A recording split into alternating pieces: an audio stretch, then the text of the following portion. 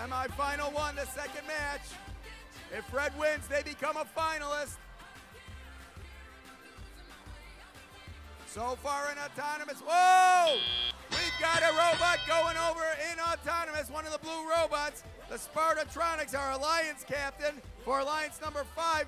That could be a deathly blow for the blue alliance. Tough break in autonomous. Their partner making magic, trying to work some magic, but unable to do so, and lift them back up.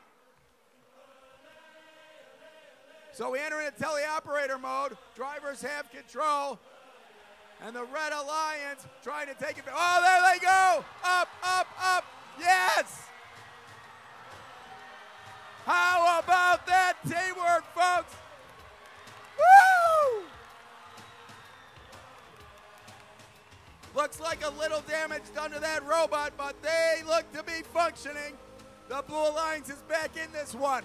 Let's see if they can make a recovery and get back into the match, causing a rubber final match.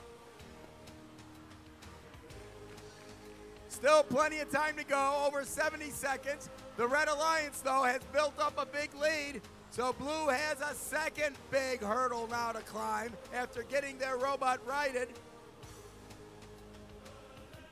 We go down under a minute now. About a 140-point advantage for the Red Alliance. They are in control of the scale in the middle and the switch on their side of the field.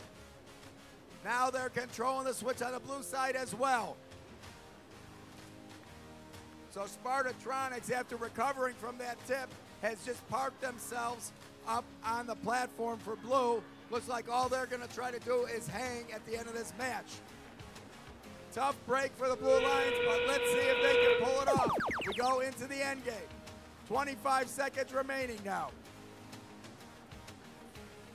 One blue robot in position. One red robot getting there. Red with a big lead. They're trying to go to the finals. Blue is trying to force a rubber match.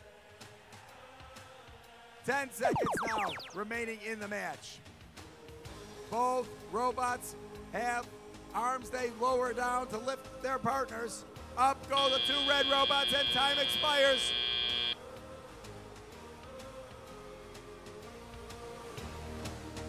Okay, we got a score coming up.